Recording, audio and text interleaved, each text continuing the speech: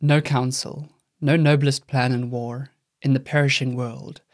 and yet thou dost devise it and bring it to me. Oh, joy and omen, you have thy will, you have endured thy load and still lingered,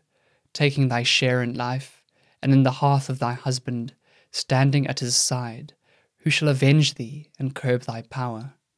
Oh, woman and mother, now I speak to thee,